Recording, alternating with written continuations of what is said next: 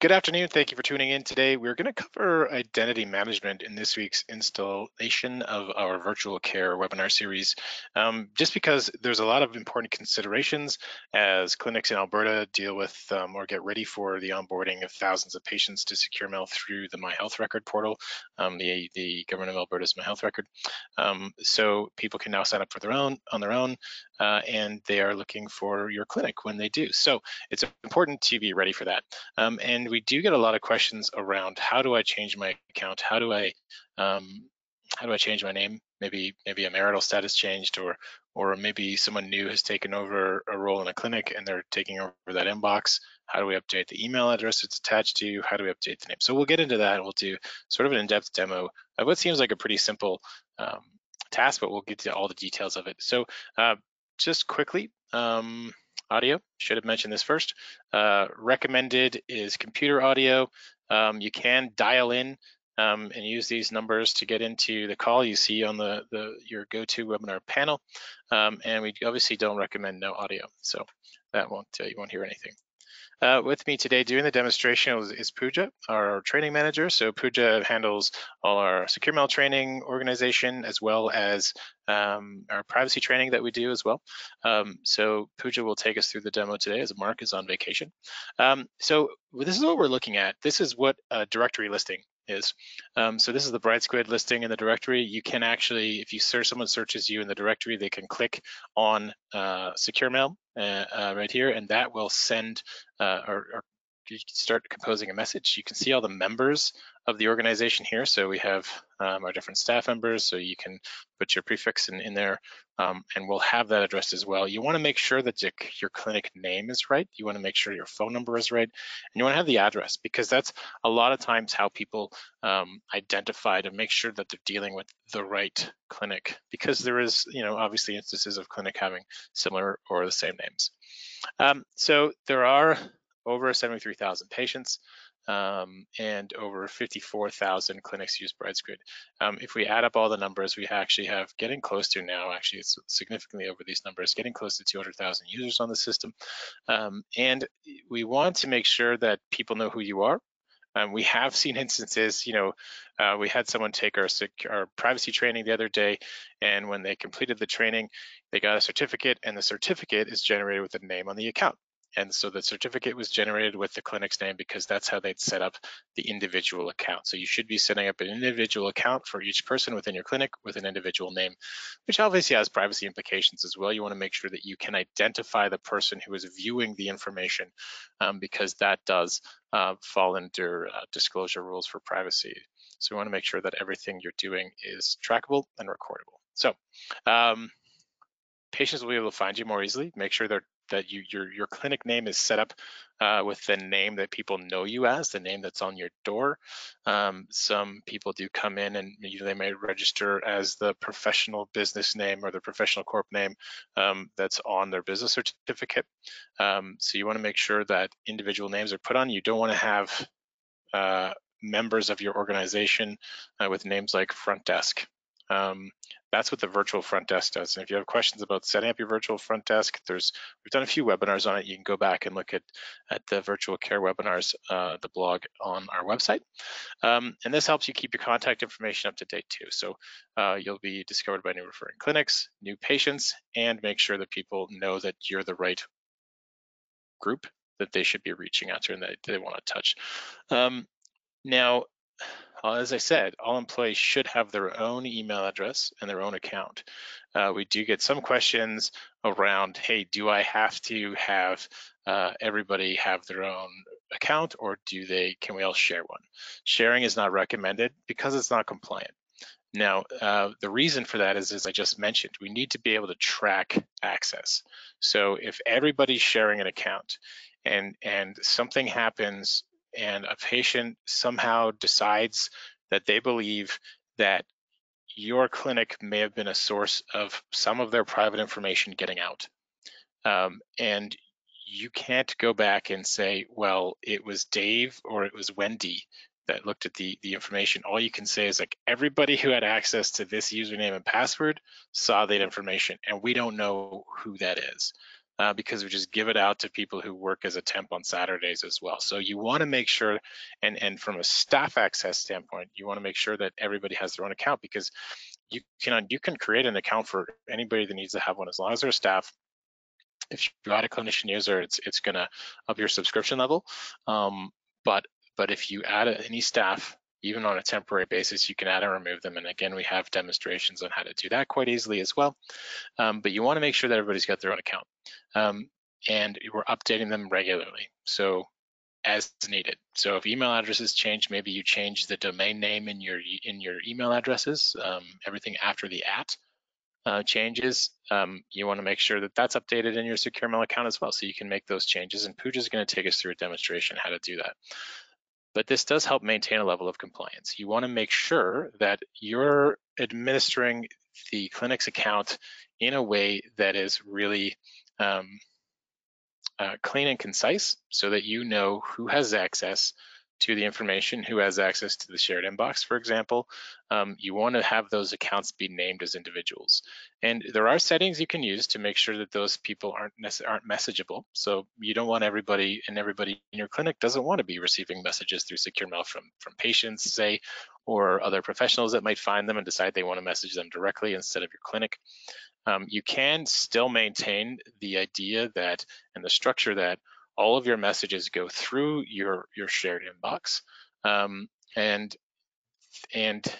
still have everybody having access without having to worry about them having to check their personal email address as well, or email inbox, secure inbox as well, because you can essentially shut off access to that inbox.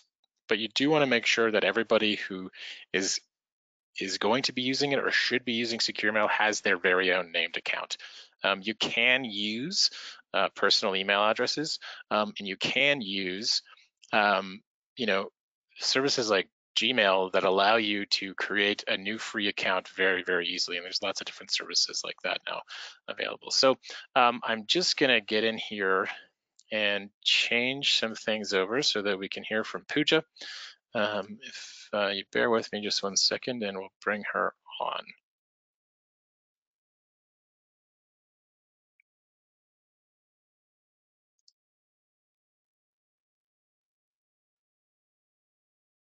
Hi everyone, this is Pooja Kamath and I'm the training manager with Brightsquid. Today we are going to talk about a very commonly asked question, and that is how to make changes to your personal details within your secure mail account. Personal details consist of first name, last name, prefix, email address, password, your contact numbers, etc. For example, we have received several inquiries from clinicians that have wanted to edit their last names and prefixes when their marital status was changed.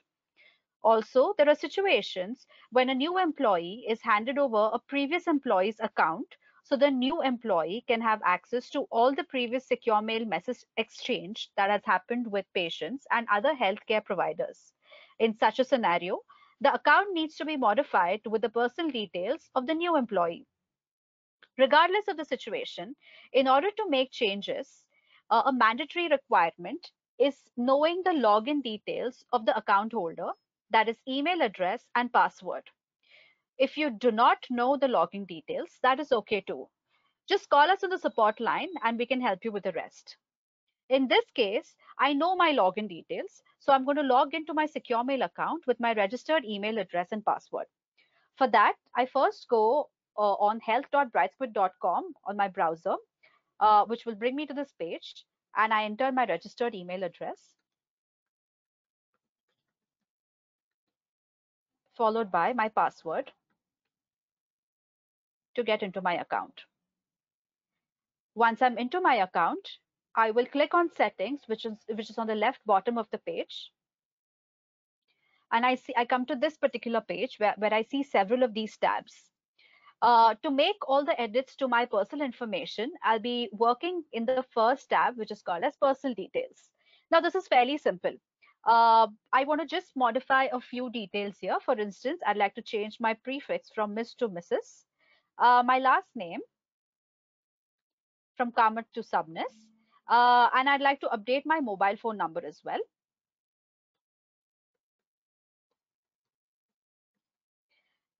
and I'd like to save these changes, for which I scroll to the bottom of the page and click on the Save button, which is on the right. It says that the user profile has been updated successfully. Let's scroll back on top and see if those changes are reflecting. So I'd made 3 changes, which is Mrs., Submiss, and my mobile number, and all these changes are saved. The other thing that I may want to change here is my email address. So currently my email address is pooja.k@brightsquid.com, and I'd like to change that to a Gmail address. Let's see how to do that. So you click on change, which is on the left corner here, and enter the new email address that you'd like to start using as your secure mail registered email address. I'm going to enter a Gmail address, poojasecuremail@gmail.com. Now, please note that when you enter the password, it is the same password that you had used to log into your account, which is your existing password. Once you've entered the information, you click on save. You see a message that says that a confirmation link has been sent to the new email address. So I will now check my Gmail to see if I've received any confirmation email to verify my email account. Please note that it usually takes less than a minute for this to come into your system, to come into your email account. So just have the patience and also access the latest link. So as you see here, I've received an email that will confirm the change request. So I click on the email and I see a blue button that says confirm. Once I click on this, it will verify my new email address. So I go back to my account. I will still not see the changes reflecting here. So I will log out and log in again, but this time using the new email.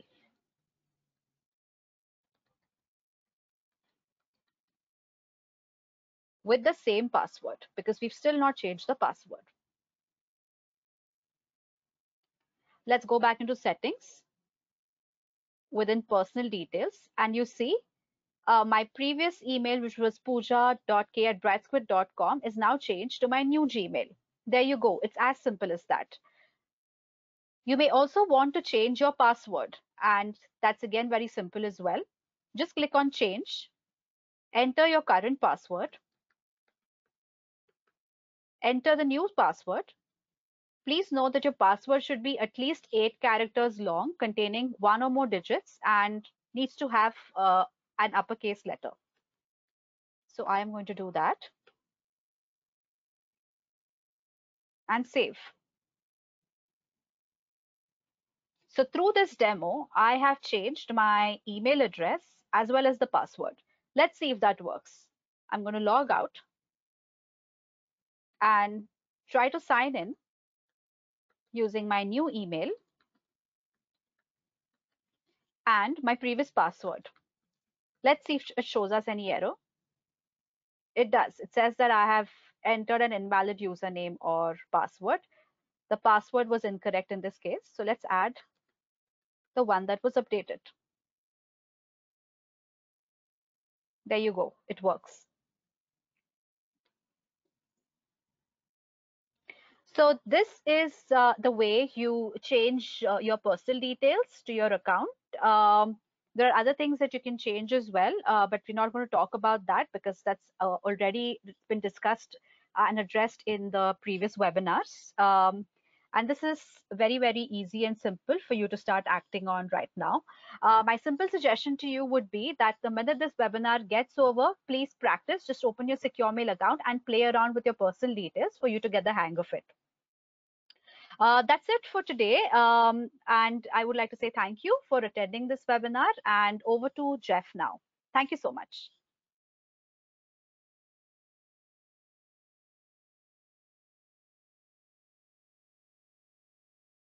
Thank you, Pooja.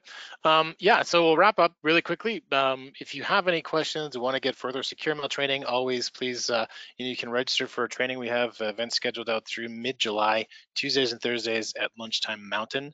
It's a hour-long session, but the survey results we have show that people learn a lot out of getting it, out of taking it, and believe that their secure mail usage will go way up because of it once people learn how to set up their account and what they should be using it for. And we do see clinics after they take their training send way more than twice as many messages as the average. So it'll help you learn how to use your secure mail account properly, how to set it up to make sure that all messages are going through that shared inbox for more appropriate messages or a more appropriate management of patient messages. Thanks for tuning in today. Thanks, Pooja, and we'll see you next time.